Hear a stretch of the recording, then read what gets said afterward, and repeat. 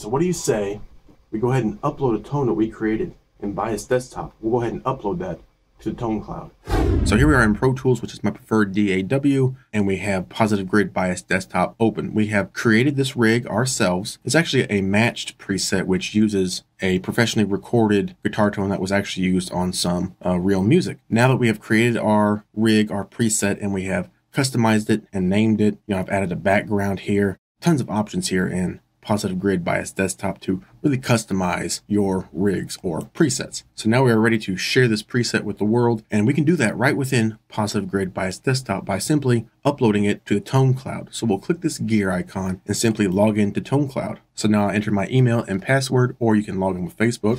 So now we can see that this upload icon, the upload to the cloud icon, has appeared now that we have logged in, and we've already chosen our preset that we made.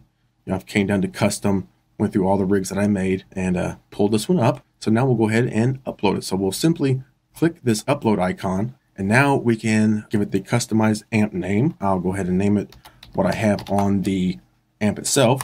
Now this amp is matched to a PV5150, an actual recorded guitar tone. So I'll give it a descriptive name like that. Let me go ahead and add my name in here just so it's easier to find. And then we can click this drop down box and choose what category it really fits best. So we could really choose either metal or insane. Either of those will work. I'm going to go with insane, and then we'll simply click share. Now we're sharing this. It just takes a few seconds.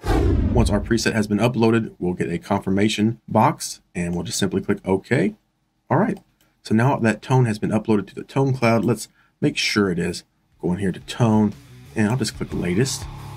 And right there it is. Shows right up. Awesome. So that is how you can easily share any tone you create within Bias Desktop. Load that right up to the ToneCloud, share it with everybody.